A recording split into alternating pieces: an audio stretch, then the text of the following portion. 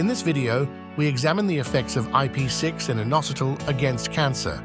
As always, these ideas are discussed in more depth in the book Cancer Self-Defense 101, Quick Tips to Help You Survive. All citations for studies quoted in this video can be found in the book's bibliography at cancerselfdefense101.com.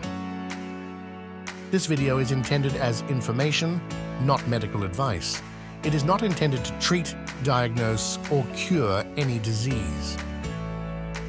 Any medical advice should come from an appropriately credentialed medical professional familiar with your unique circumstances. IP6, also called phytic acid, is found in cereals and legumes in concentrations up to 6.4%. It is found in nearly every mammalian cell.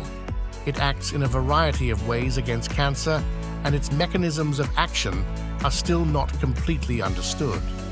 Some attributes that might help account for its anti-cancer action are that IP6 and its precursor inositol are important in regulating cell division and differentiation, ion channel permeability, and cellular transduction systems, meaning communication between the cell membrane and nucleus.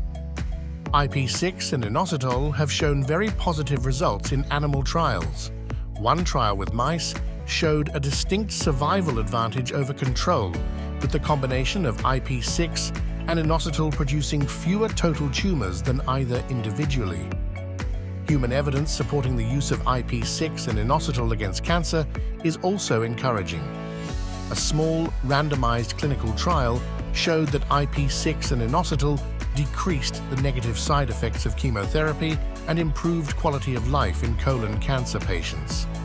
Another placebo-controlled trial showed that IP6 and inositol improved quality of life and immune markers in breast cancer patients receiving chemotherapy. The placebo group had their white and red blood cell counts decline over 30%, while the IP6 and inositol group had no decline. A 59-year-old man with metastatic melanoma declined standard of care treatment, receiving none. Instead, he treated himself with 5 tablets in the morning of IP6 and inositol, 800 milligrams and 220 milligrams respectively, and 5 tablets at night. His 6-month imaging scan showed significant improvement, and he was in complete remission 3 years out. A person with advanced non-small cell lung cancer achieved a partial response with chemoradiotherapy. 8 months after chemoradiotherapy, she began IP6, and inositol remained healthy for 5 years at the time of the report without any signs of relapse, an unexpectedly positive result. It is normally recommended to take IP6 on an empty stomach. For more information on IP6 and inositol, see the book Cancer Self-Defense 101, Quick Tips to Help You Survive.